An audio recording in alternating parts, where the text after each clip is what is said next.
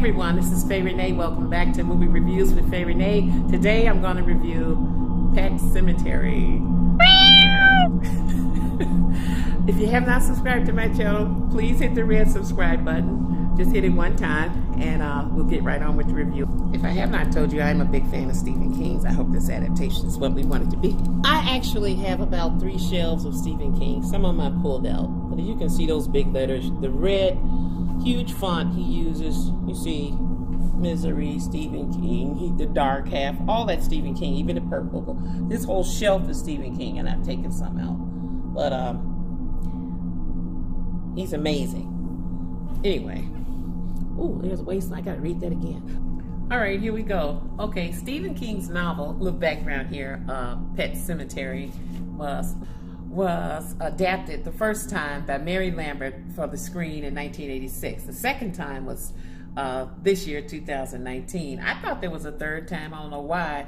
Maybe there was some special or something, but I thought I saw some type, I don't know. I couldn't find it online, so I'm probably mistaken, but in my heart, I thought this was a 3-time adaptation. I feel like every time I look around, they're making Stephen King's films over, you know, adapting them to the screen, so maybe I just got confused. But anyway, here we go. Pet Sematary is a modern-day tale set in an old-fashioned town in Maine. You know, Stephen King loves Maine.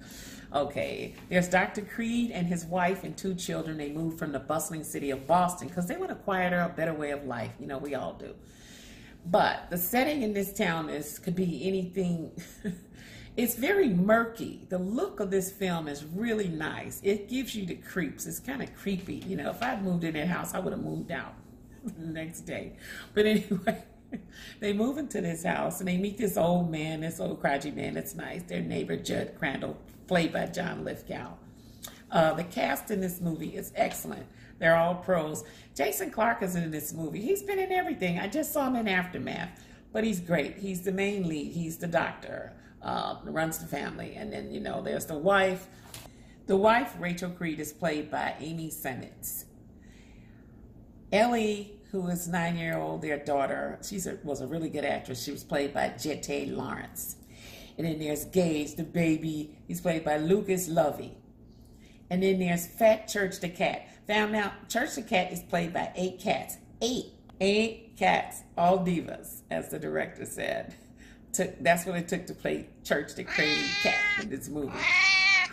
Anyway, while it's a beautiful town, where they live, it's a very, very murky background and forest.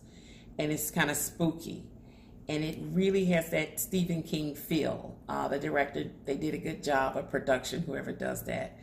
And it had you had that feeling of, I wonder what's going to happen next, in the Stephen King way. Because, you know, he is a crazy mind, so you just don't know what's going to happen. You really don't. He's very good with that. In his writing, and the directors so far have been doing the adaptation accordingly. I like that feeling of not knowing what's coming next, but just don't make it any stupid stuff. So for all of you Stephen King lovers, if you go and see the movie, which I'm sure you will, the big question is, did this adaptation live up to the original? Did it live up to Stephen King's novel, his idea in the first place, the very premise of it? I think it did, and then it didn't. And I'll tell you why. Because I didn't like the ending.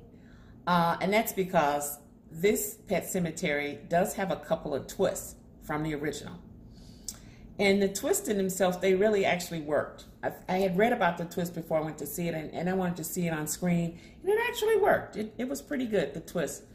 Yet the twist beget the ending, and the ending is what I didn't like too much. Maybe they wanted me to feel that way. I didn't feel complete. Like I should after seeing a Stephen King film. Anyway. Okay, so I conclude that the twist and plot in this new Pet Sematary, it actually did work. Just based on the merit of Stephen King's mind, this Pet Sematary adaptation was brought to life yet again. It was. The movie moved fast and was pretty good. I guess I hesitate to say it was great. I thought it was good.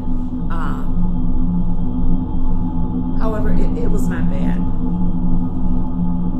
But I'm comparing it to Stephen King's original novel and original screen adaptation. adaptation. So if you've never seen Stephen King before, then you probably have a different take on it. In the end, I do recommend it. I give it a 3.5 out of 5. For Stephen King lovers, you got to go see it just to make the comparison. You can't resist it.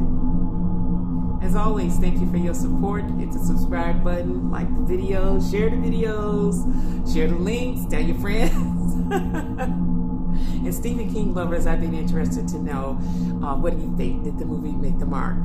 And remember, don't trust no cats. They're cats. Next time I'll catch you. This is Faye. Bye.